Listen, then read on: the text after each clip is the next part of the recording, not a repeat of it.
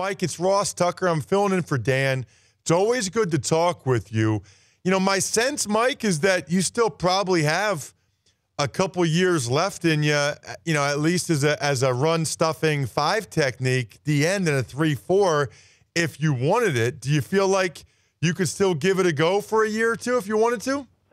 Hey, Ross, thank you for having me on, man. Yeah, I think if you're talking about play on the field, I think I still have it, definitely. I think when you talk about kind of, do I have the motivation to put everything in to another year that I would owe the organization and my teammates and the fans? I don't know if I have that and that left. And so I think it's important when you get to that point in life, if you're going to do something, you got to do it 100%. I just didn't know if I had that.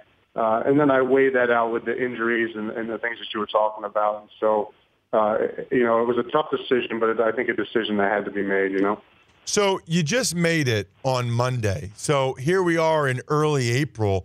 How long have you known? I mean, the season ended a while ago. Did you know right after the season you wanted to let it wait a little bit, or did it just come to you like this past weekend? Why now?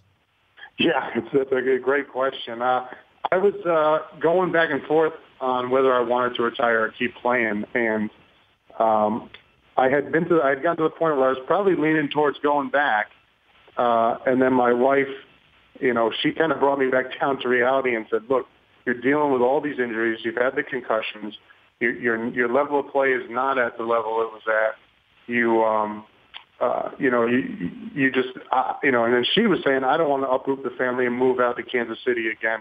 There's just a lot of factors that I really wasn't thinking about just because I know what the road towards football looks like. I know what to expect. And this road in retirement, I'm not as sure.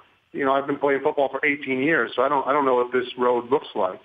And so my wife kind of brought me back down to reality and kind of laid it out. So once we talked through all that and she told me how she felt, I just said, okay, it pushed me into retirement, or not pushed me into retirement, but I said, okay, this is the correct decision at this point. We're talking with Mike DeVito, played 9 years in the NFL.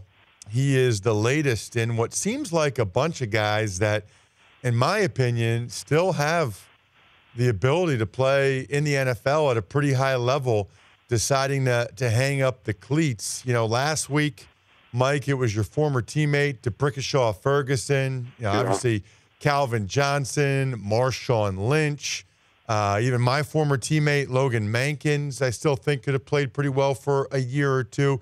Do you think that this is a trend, Mike? Yeah, it definitely seems that way. I'm not sure if there's a common theme towards, what guys' motivations are for retiring, but you're definitely right. It's definitely something to look at. Guys are retiring earlier. I think that, the more research that comes out on the injuries, and you know what you sign up for. Russ, it's a violent game, and so and I wouldn't have it any other way. But I think when the information comes out about some of it's a little bit more damaging than we thought it was. You start to think about things a little differently, especially when it comes to your brain, because if you hurt your knees, you hurt your shoulders, you can always recover for that. But, the more you hurt, your head, that changes who you are as a person. And so you got to weigh that into account. Not that that's what guys were thinking about, but I'd be curious to see what guys' motivations were. But you're seeing guys retire a lot earlier. So it's fair to say, Mike, that all the new information coming out about CTE, just based on what you're saying, it sounds like was absolutely a pretty significant factor in your decision. It was one of the factors. I think the most significant factor, though, was I think I played pretty well this year. And the one thing that I've seen with defensive linemen is you don't usually see a gradual drop off in play. It's like they're playing well, and they get to the point where they're it's done, and then they stink. And so I don't know where I'm at, but I was happy with my play last year. I came back from the Achilles injury, and so I think the biggest thing was I don't want to rob my teammates and the organization and the fans, and I don't want to put a bad product out there. And so I think that was really the major motivating factor when I really kind of sat back and reflected on it.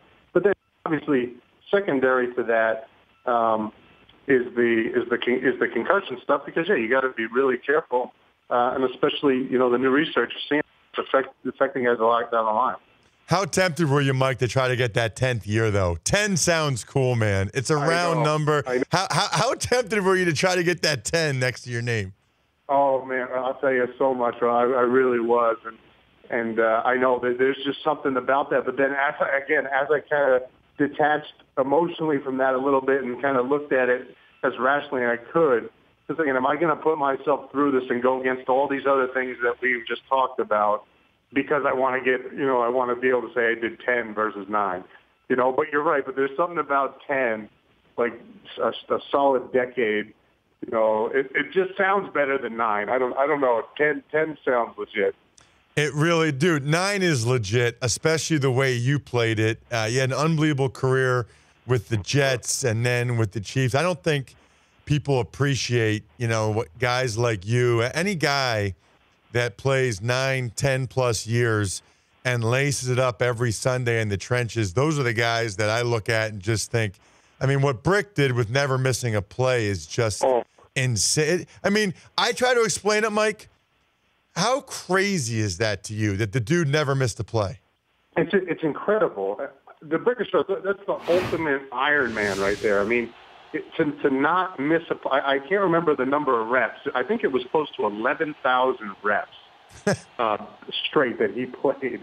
It's unbelievable. And I was fairly healthy, and I did a lot to work on my health. And I still, especially after years 5, 6, 7, 8, 8, I missed all of 8. But there was I always knew, okay, I'm probably not, you shoot to make it through 16 games. But you're going to, you figure, okay, I probably won't make it through all 16 games without getting injured. And then on top of that, to not miss a rep, it's just incredible. It's incredible. It's all like, that's definitely a Hall of Honor, like Hall of Fame statistic right there by itself, because that's an incredible feat. And I don't know if anybody outside the game could really grasp it. Hey, Mike, what are guys in the locker room? Are they talking about this brain stuff, the head stuff? Is this something that's talked about in the locker room, or just something that you guys do with your families at home? I think it's talked about in the locker room a little bit, but I think it has. I gotta be careful, but I think it has more of an effect on our families. Because when my wife is watching 60 Minutes, or and all these different shows that are putting out, the research for the CTEs. And the brain trauma and the stuff that they're just starting to come around and understand now.